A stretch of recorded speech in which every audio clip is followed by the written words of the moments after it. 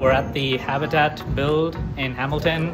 Lots of work going on, lots of hammering going on. I think it's great for everyone to come in and help out and volunteer. If our team had a mascot today, it would be a bee because everyone was so busy working.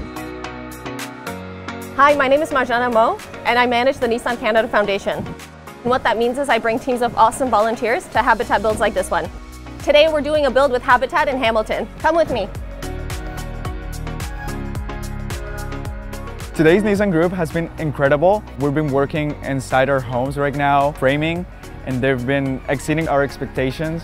It's been a really fun day. So with partners like Nissan and with Habitat, we're able to work together to help put families into these affordable homes where there's positive outcomes, whether it's health, education, and financial stability.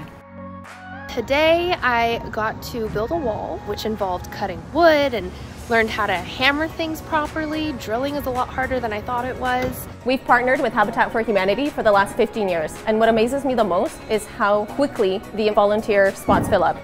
Our employees really care and want to give back their time.